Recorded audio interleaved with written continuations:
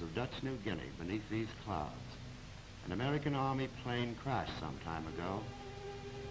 There are 3 survivors from the 24 passengers and crew.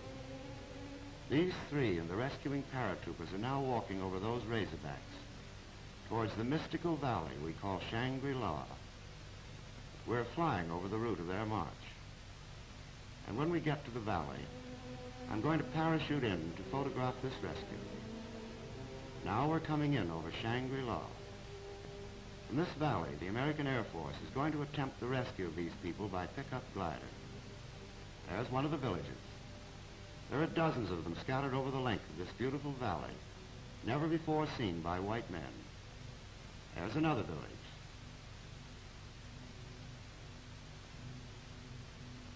Now the pilot's going to buzz the base camp before I jump.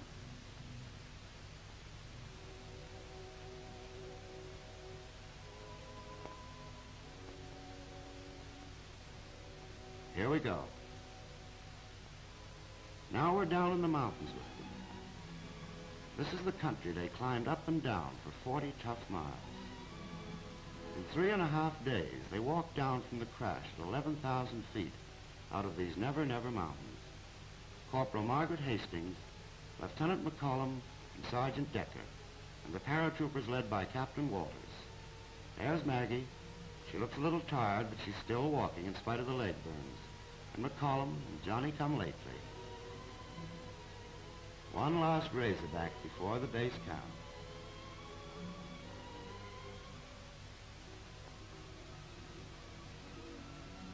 And these are the Stone Age men we found in this valley.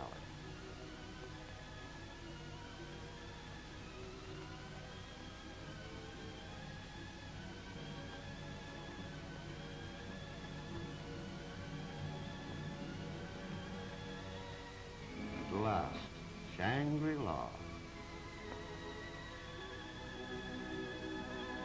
The paratroopers who set up the camp are running out to greet them.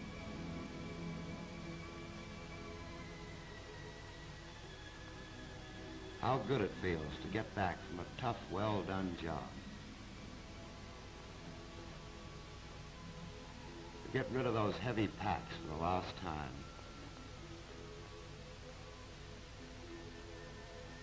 To get ready for the first wash in days. And for Maggie to have a mirror and survey Mac's handiwork. In the mountains, Mac had to cut her hair with a pocket knife. Don't worry, Maggie, it'll grow back. Now Walt talks to the plane overhead. To those chaps of the U.S. Air Force who did such a great job in finding and supplying the survivors. Walt tells them everyone is well and happy and bring on your gliders. And was that first meal good? Yummy. The job isn't finished. More medicine, clothes, and food flowed in. And every day, the burns on Maggie's legs had to be dressed. They were still pretty painful. The paratrooper medics did a great job. And in the background, the people of this lovely valley sit quietly and wonder about the strange creatures from another world.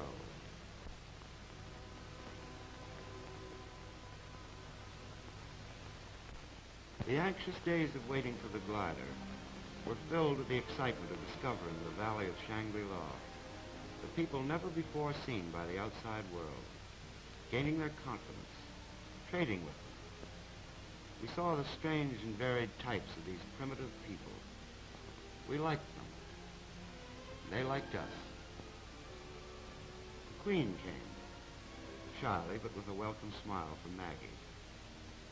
She wants Maggie to come to her village.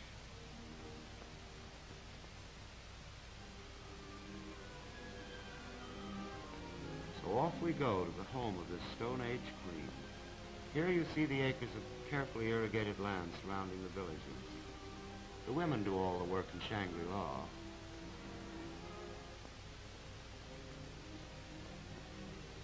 There's one of the watchtowers.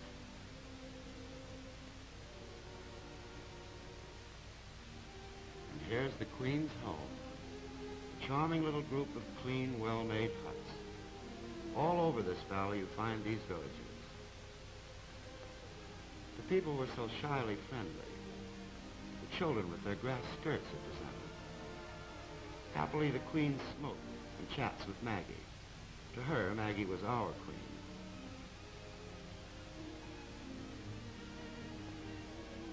This warrior thinks Maggie's hairdo doesn't do anything for her. We asked Maggie to adopt this one as the Shangri-La. The village women wondered. The visit was most fascinating, and the queen asked us to come again. The days pass. More and more supplies are dropped.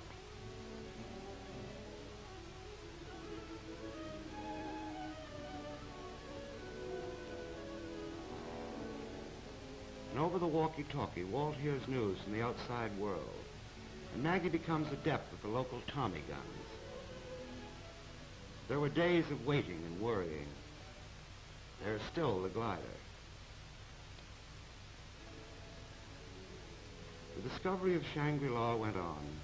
We explored the valley.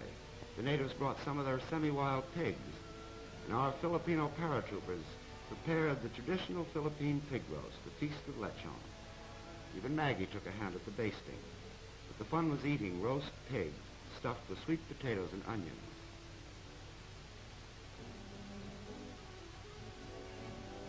Maggie gives us a little Henry VIII touch.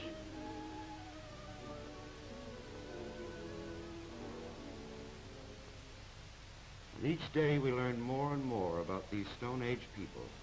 We learn some of their strange language and some of their customs.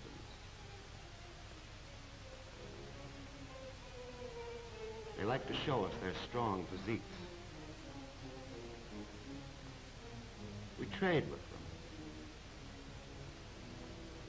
and barter with shells. One gets a facial of mosquito repellent. He seems to like it.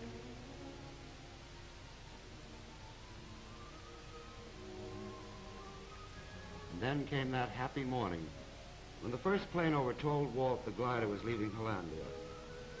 All hands pitched in. The white and colored chutes were spread out to outline our little strip. Walt says, "Okay, bring her in." And here comes the long-awaited glider. How good she looks.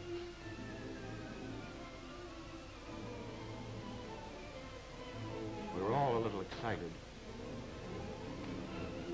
The tow plane is making enough wind run. The glider's released. He's banking now.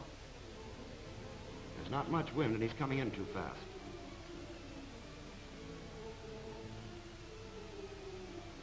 No, he's starting to fishtail to lose speed. Yes, he's making it nicely. Oh, he's good, this boy.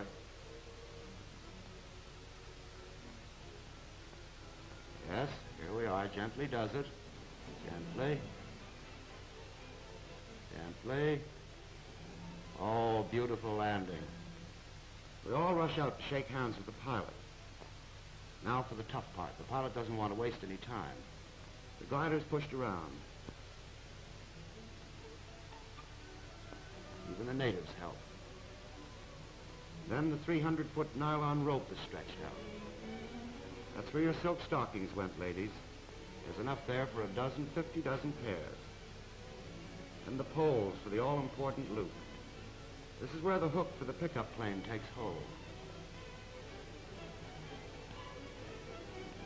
The pickup plane does a test run.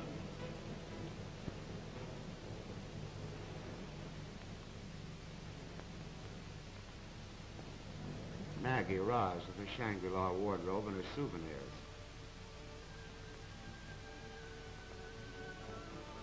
The tow rope is coupled on, and they're ready.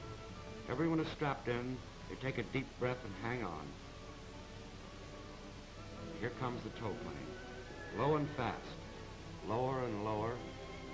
Now, full power, bang. They're on, they're hooked, there they go.